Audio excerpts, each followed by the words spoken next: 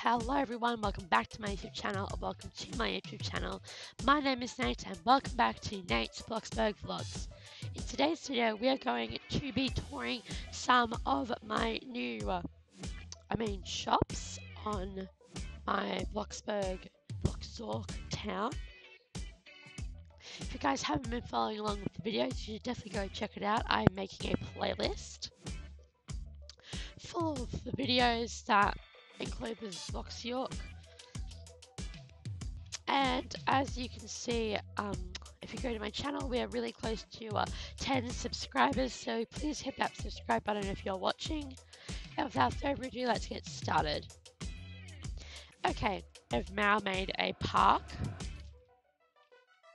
So when we come in, there is a sandbox where you can kick over the sandcastles and remake them in this awkward position. That section where you can play, and then you can play on the swings. It's really just simple, quick. I'm probably it's only there for looks. Here is a salon. So Blox York Salon on First Blox Avenue, which is this street here. So going into here, here is a salon. So we have the tables and the chairs where they paint your nails.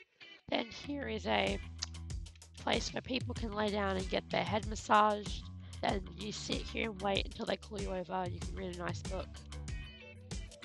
And the front desk. And I'm going to put some products that are going to be on display out the front so you can look in and buy them. And there's some more ads up there with the logo. And over here we have the school. So I have completed this now. Sorry guys, I need to cough, so headphone users, I'm sorry. Okay, I've had a bit of a cold this week, so the voice isn't back to normal, so I apologise if I don't sound very good, but it'll be better in the future, I promise. So here's the first classroom. We have a little swinging chair where you can sit down and read books. You know, it won't let you read books while you're sitting on the chair. And we have an inspirational poster with the whiteboard, and then some tables, which are just copied, and then the little teacher's desk, and they do equipped with a Bloxburg laptop, aka what we would call in Australia or anything, a laptop / Chromebook, because that's what school uses apparently. And they're basically the exact same in this classroom, but this class has got 2 hanging chairs, and it doesn't have an inspirational poster. There's some little eating areas and then the front desk. But since there's not enough tables in there, I added some out here, which public can use too, not just the school students, but yep, they're out there for that use. And I did put these ads down there. And we're now moving on to wrap this video up here. I'm sorry for how short it was.